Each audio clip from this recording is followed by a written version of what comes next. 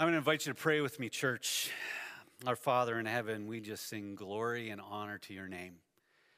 We bless your name with our mouths and with our hearts, asking that your kingdom would continue to show itself, that the kingdom would come and that your will would be done, that you would show us your plan for the whole world in obvious ways, in biblical ways, that we might submit our lives to doing your will as towards your ends. Lord, would you continue to give us everything we need for that? Daily bread, daily energy, daily wisdom, that we might continue to persevere with the responsibility that you've given to us. Lord, that as you meet our physical needs, you would also meet our spiritual needs, that you would pour out grace in reminding us of the gospel according to the work of the Holy Spirit to bring us back into awe and wonder at your mercy and the forgiveness shown to us by your mercy on the cross, and that we would be empowered to forgive others with that same kind of grace. And lead us away from temptation. Lead us away from temptation, those things that steal our affections for you, that steal our joy, that steal our peace, that steal our hope, that steal love. And that you would deliver us from our enemies. That even as you've defeated sin, Satan, and death, we live at times controlled by the power of sin and by the lies of Satan and by the fear of death. Would you deliver us from those? For yours is the kingdom and the power and the glory. It belongs, all of it, to you. We rest in that this morning, this afternoon, this evening, whenever it is that we're watching and listening to your word. In your name, amen. I'm going to invite you to take your Bible and turn to Luke chapter 19, and I'm going to read verses 11 down through verse 27. As they heard these things, he proceeded to tell a parable because he was near to Jerusalem and because they supposed that the kingdom of God was to appear immediately. He said, therefore, a nobleman went into a far country to receive for himself a kingdom and then return. Calling 10 of his servants, he gave them 10 minas and said to them, engage in business until I come. But his citizens hated him and sent a delegation after him. We don't want this man to reign over us. When he returned, having received the kingdom, he ordered these servants to whom he had given the money to be called to him, that he might know what they had gained by doing business. The first came before him, saying, Lord, your mina has made 10 minas more. And he said to him, well done, good servant, because you have been faithful in very little, you shall have authority over 10 cities. And the second came, saying, Lord, your mina has made 5 minas. And he said to him, and you are to be over 5 cities. Then another came, saying, Lord, here is your mina, which I kept laid away in a handkerchief, for I was afraid of you. Because you are a severe man, you take what you did not deposit and reap what you did not sow. He said to him, I will condemn you with your words, you wicked servant. You knew that I was a severe man, taking what I did not deposit and reaping what I did not sow. Why then did you not put my money in the bank? And at my coming I might have collected it with interest. And he said to those who stood by, take the mina from him and give it to the one who has 10 minas. And they said to him, Lord, he has 10 minas. I tell you that everyone who has, more will be given, but from the one who has not, even what he has will be taken away. But as for these enemies of mine who did not want me to reign over them, bring them here and slaughter them before me. May God be honored and blessed in the reading of his word. For those following Christ, it was all starting to come together. They are about to enter into Jerusalem. Just a few miles away, they would join the throngs of Jews who were coming to the city, the holy city, to celebrate the Passover. And for those who were following, the timing seemed exceptional. It couldn't have been better. You see, the people who would come to these festivals, especially at this time of year, when they would remember God's deliverance of them from the oppression of the Egyptians, they would be ready to be radicalized, to live out that story once again, believing that that God would deliver them from the oppression of the Romans. The holy city was always filled with a fiery zeal during this time of year. And there was even something more stirring. You see, there was something different happening. Those who were following Jesus knew their scriptures and the promise of a Messiah who would establish and reign over a kingdom. Combine that with what they heard Jesus say about himself and saw Jesus do according to his power. They heard Jesus call himself the Son of Man, referring to that awesome divine being in Daniel 7. They heard Jesus not turn down the title of Son of David as the one who would reestablish David's throne. And then they'd seen his authority. They'd seen his power in crazy, albeit compassionate ways. And now, 17 miles away from the holy city, they looked for, longed for, expected this outbreak of his redemptive powers to not only overthrow an oppressive government, but to overrun an old age and bring in a new age. It's hard not to fault them for thinking the day of the Lord was coming. In the book of Zechariah, we read description about what the day would be like when the king would come to Jerusalem. In Zechariah 14, we read this: on that day, his feet will stand on the Mount of Olives, and the Mount of Olives will be split in two from east to west. Then the Lord my God will come, and all of the holy ones with him, that is, all of the armies of heaven. On that day, there will be no light, nor cold or frost. The Lord will be king over the whole earth. On that day, there will be one Lord, and his name the only name. The day of the Lord was this prophesied day of God's victory. It would be the day which the salvation of God would be revealed and effected for all of the people of God. But it would also be a day of judgment, a day of wrath against his enemies. So the day of salvation was also the day of judgment. This is what they're expecting when they go into Jerusalem. And they're 7 days away from something that would be spectacular, but not maybe the day of the Lord that they had expected. See, Jesus here is trying to prepare them for what's to come. He's trying to show them that the kingdom might not come in a way that is obvious, and the day of the Lord might not be as prophesied as far as they understood it.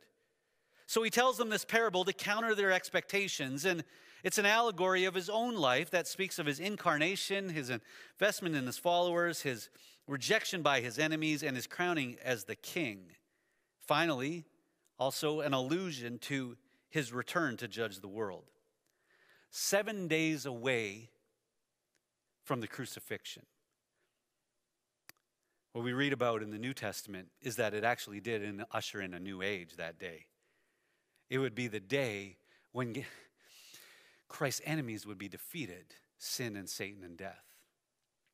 And he would rise again victorious 3 days later as a demonstration of what the kingdom, a kingdom of renewal and a kingdom of resurrection and a kingdom of redemption would look like. 7 weeks later, Jesus would gather his disciples together in his resurrected form, and he would give them these words out of Acts chapter 1. It says, it's not for you to know the times or dates the Father has set by his own authority. What's he talking about? He's talking about his return. He's telling them, don't worry about when I return. Think about how I'm going to return. And goes on, says, but you will receive power when the Holy Spirit comes upon you, and you will be my witnesses in Jerusalem and in all Judea and to the ends of the earth. A few weeks later, the Holy Spirit would come on the day of Pentecost.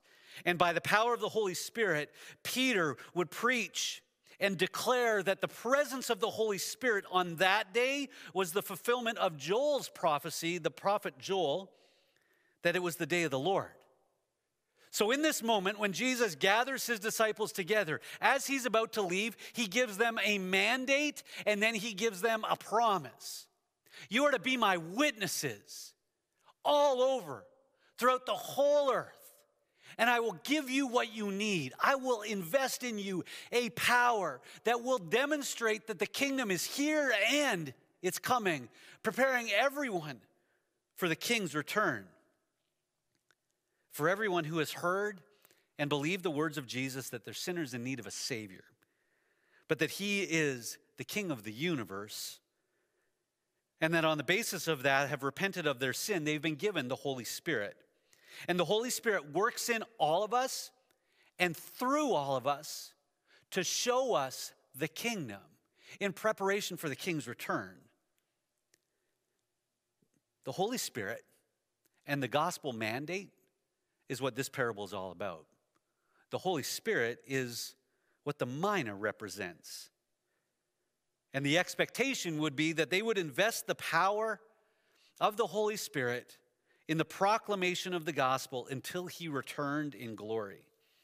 This is Christ's investment, not just in those disciples who stood there and saw him ascend up into heaven where he sits at the right hand of God, where he's preparing to return, but our expectation as well. So let's consider this. What does this passage tell us about how the King will come? You see, oftentimes we can get distracted thinking about when the King's going to come, that we lose sight. We lose sight of how Jesus is going to come. That's what he wants to get the disciples to believe. It's not about the time or the hour. It's about an expectation that we will be faithful with the investment that God has given us in the Holy Spirit in demonstrating and declaring the gospel until he returns. So let's consider this. What does the passage say about how the King will come? Well, first of all, a couple points. Number one, the kingdom was inevitable. It says that this nobleman would leave, but in his leaving, the servants would know a secret, that the place where they were was the kingdom, that the king may not be there, and the kingdom would be obvious when he returned, but where they were right then in those moments, so was the kingdom. It was inevitable, not in that it was a future event, but that it was present and it was powerful, that it was being revealed. Graham Goldsworthy says this: through the preaching of the gospel, the Holy Spirit makes the kingdom real for all who believe it. The kingdom is inevitable. When the gospel is preached and the gospel is believed, you see it. That's the first thing. Second thing, the king was coming back imminently, if not immediately. There was no reason to doubt his return. They had to live with this confidence in his return each and every day, instead of trying to figure out how immediate it would be. See, it's the difference between planning to do work and doing work, right? I know for me, I think about that a lot. Do I have enough time in my week to do what the week demands? And sometimes I'm spending so much time planning that I'm not actually doing the work. When we're focused on the immediacy of Christ's kingdom, that is, figuring out when he's coming back, what we're not doing is doing the work of the gospel by the Holy Spirit. It's a subtle but important distinction. The king was coming imminently. It was coming and coming for sure. It just wasn't immediate and still isn't immediate. Number three, there would be an obvious and ongoing resistance while the king was away. The enemies of the nobleman, the enemies of the soon-to-be appointed king, would resist, reject, and revolt against the king. They would refuse his lordship, and they would refuse to acknowledge that the kingdom was there. And they would seek to bring chaos while he was gone, to live according to a different set of priorities, of seeking their own glory and rejecting his. Ultimately, those enemies would be on the wrong side of history and subsequently destroyed. Number four, and here's the main thrust of it, right? That the servants were to invest while he was away. That their responsibility was to do the business of the king, and that way time wouldn't be lost. And his glory would be shared even as he was still coming back, had yet to arrive. As they did the king's business, the kingdom would be seen by those who bought into the kingdom. And number five, the faithful servants were given honor and responsibility when the king returned. That what they did in the time of waiting mattered for their place in the new kingdom. See, this is an allegory all about the reign of Christ. In his incarnation, he appears as a nobleman, that is, humble. He's still the anointed king, but not yet appointed king. As we've seen and mentioned before, the first time Jesus came, he came in humility. The next time, he's going to come in glory. We believe that he ascended into heaven, where right now he's still accomplishing his purposes according to his powerful word. Those who are Christians are the servants in this story. They have a responsibility. According to the Great Commission and the incredible blessing of the Holy Spirit, and that is to do the business of the kingdom. What is that? It's to make the invisible visible.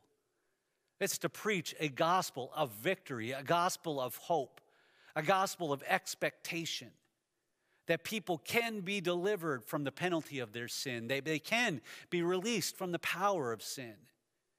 And that even as we struggle within this kingdom, as it is continuing to become manifest, but not yet manifest, we believe that the power is still at work. And that the Holy Spirit is continuing to show us the glory of Christ. When the king returns in the story, he meets with the servants to hear what they've done. And the first two had invested. They'd invested the valuable mina, and the king gives them authority and responsibility in the new kingdom. See, it's always been God's plan that man would rule the earth.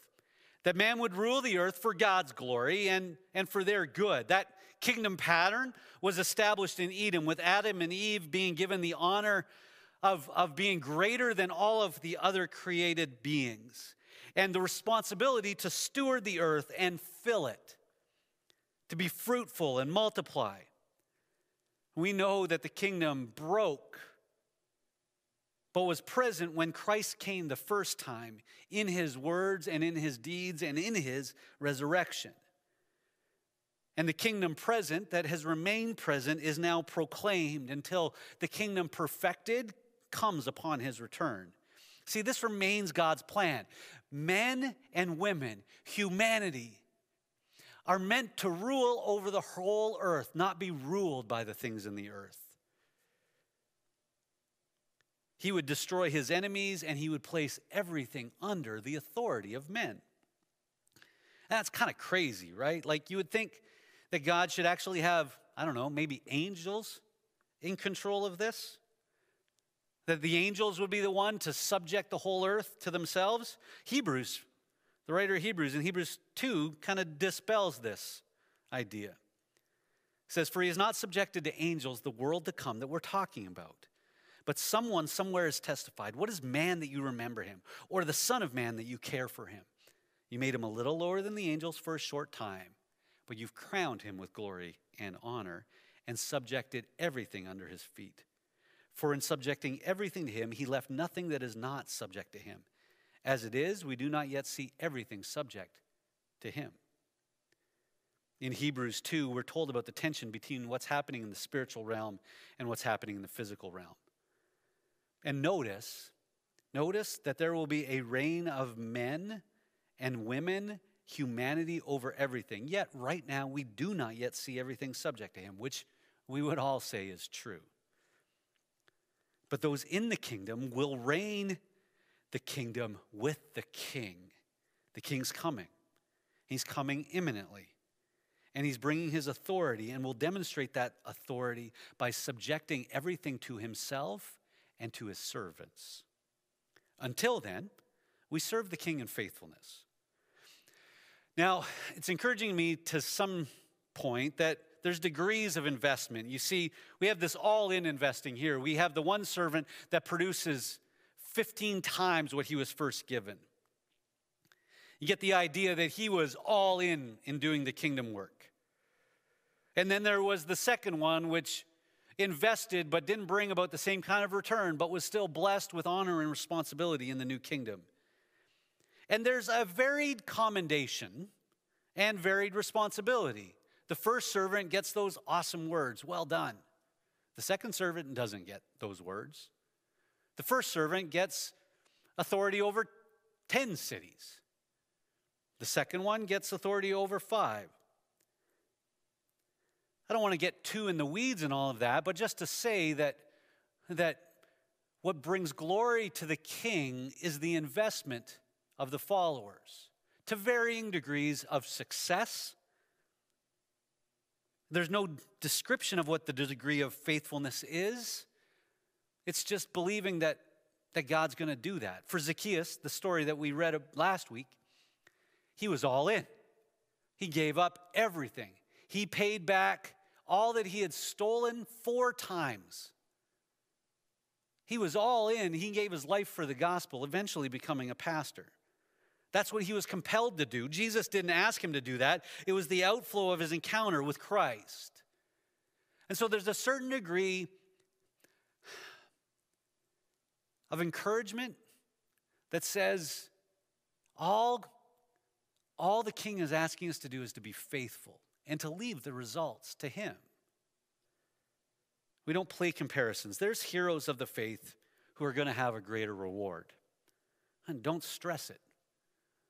And don't play the comparison game. Just be faithful.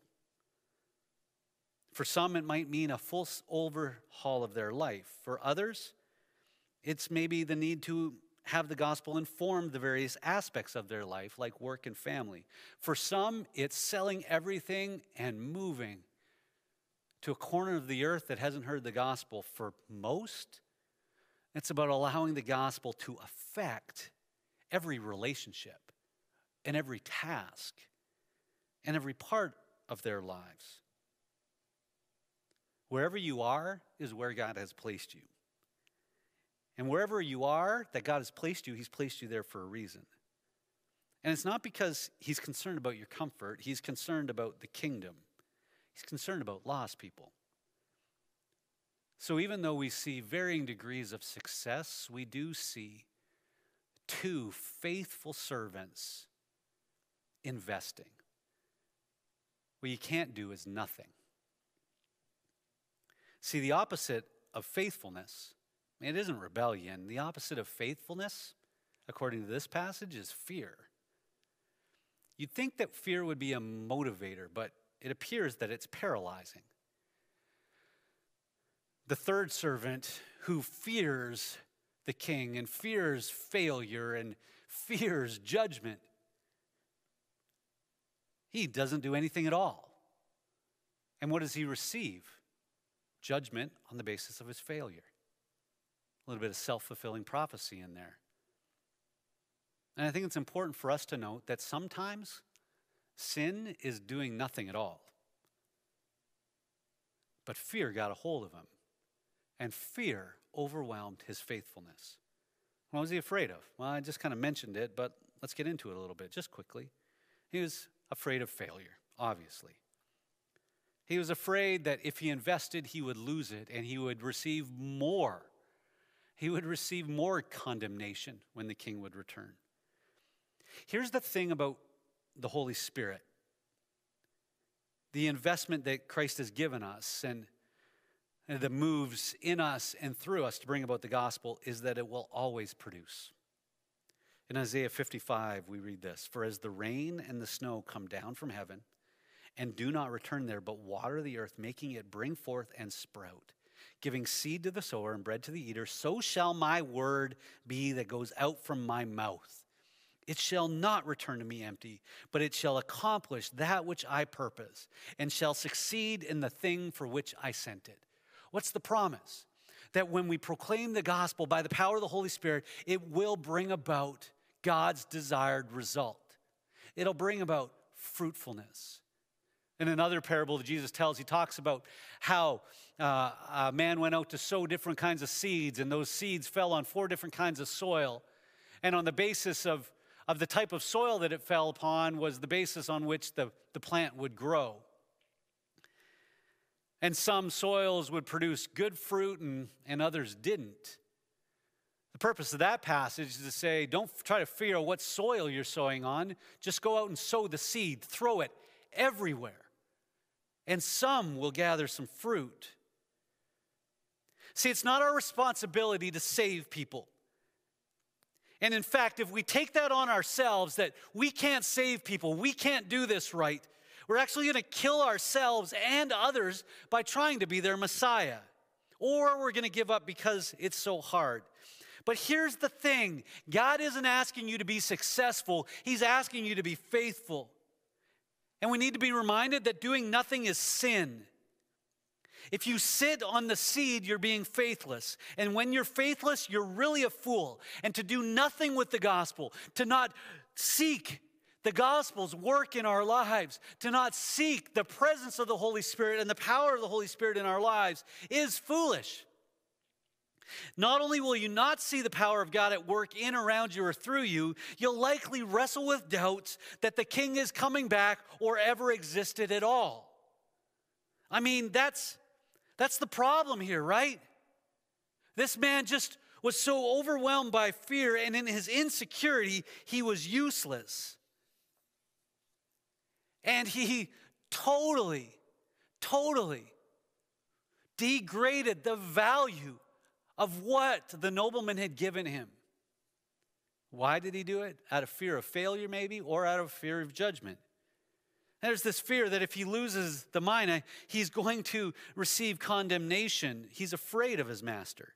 He says that. He knew that his master was stern and serious, and he was not wrong. But here's the thing about our master, about our king. He is serious about gospel work, but he loves us as his servants. I want to take you to 1 John 4. By this is love perfected within us, so that we may have confidence for the day of judgment, because as he is, so also are we in the world. There is no fear in love, but perfect love casts out fear, for fear has to do with punishment, and whoever has fears has not been perfected in love. And we love because he first loved us. We know this. Christ is serious and he's passionate about his glory, but he's also loving. And here's what I've known in my own life. That when I'm cultivating a loving friendship with Christ and I'm growing in intimacy with him, I begin to see the Spirit and the power of the gospel at work in me. And then I begin to see it at work around me. And then I get to see it at work through me. And it becomes easier and easier to invest. It takes each and every day resting and remembering the love of God. That as we rest in his goodness, it will bring about a confidence that the work that he's doing in us, he'll also do around us. And that when he returns, we will be overwhelmed, not with fear, but with love. Don't you want that? Oh, I desperately want that. That type of expectation when the king's going to return. It's the same thing Moses said. Let me see your glory. And God gives him the truth. And it changes his whole outlook. It changes his whole being. And when we're engaged in embracing God in his love for his glory, so are we. Are you aware of it? The power of the gospel and the power of the Spirit is working in us. Do you know it? Are you being brought into the loving embrace of the King each and every day? In both success and in failure? Is he your friend? Or is Christ just an acquaintance? Is the Spirit a presence you're aware of? Or a power that you've diminished? Don't wrap the investment in a handkerchief. What does that mean? Well, when you say, I don't really go to church at all, only when it's convenient, handkerchief. I don't really connect with other believers, handkerchief. I don't really find ways to get into the community and be a light in the darkness, that's a handkerchief. I like to study scripture, do Bible studies. Those things are great. You may even like to argue about when Jesus is coming back, but if you don't know any lost people, you've taken the investment and put it in a handkerchief. All of these things is your life hidden away, doing nothing. It's not holy, it's unholy. It's not humble, it's proud. It's not giving, it's taking. It's not faithful, it's unfaithful. It's fleshly and it's wrong. But it's not too late. It's not. And we can repent of doing nothing and once again be brought into the loving embrace of the King, remembering his goodness towards us and the investment that he's made in us, and share his glory. That's going to bring about the kingdom here on earth, and you're going to see it. You're going to see the secret.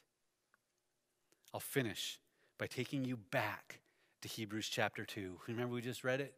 Where there's this description that for all of humanity, everything will be placed subject under his feet. As yet we do not see it. But in the next verse, it says this, but we do see Jesus made a little lower than the angels for a short time, crowned with glory and honor because he suffered death. Do you see Jesus? Do you see him crowned with glory and honor? Do you see that on the day that he suffered his death, the day of the Lord came as confirmed by the coming of the Holy Spirit in saving us and removing judgment from us that we might preach the gospel, that others might be saved and have their judgment removed? Do you see Jesus? See him now. He's the King now, seated at the right hand of the Father. See him crowned, a crown that no one can take away. See him crowned with glory and honor. It's true and it's powerful. See it and believe it. Embrace it and live it to his glory and in his name. Let's pray. King Jesus, move in us. Move in our church. As individuals collected together under your authority and under your power, believing in the gospel, repenting of our sins, and being given the Holy Spirit, would you move in us by your Holy Spirit for your priorities? In these politically divisive times, Lord, it's really easy for us to ask the question, is God on my side? Oh, Lord Jesus, might you cause us to ask a different question. Might it be, am I on God's side? Might we all examine our heart's motivations to see your glory come here on earth and to be a part of it. In the proclamation of this good gospel, the demonstration of your power to change our lives. And that would make it clear that the spiritual kingdom is here and the power of the Spirit is at work. Bless us in this way, in your name, and for your glory we pray. Amen.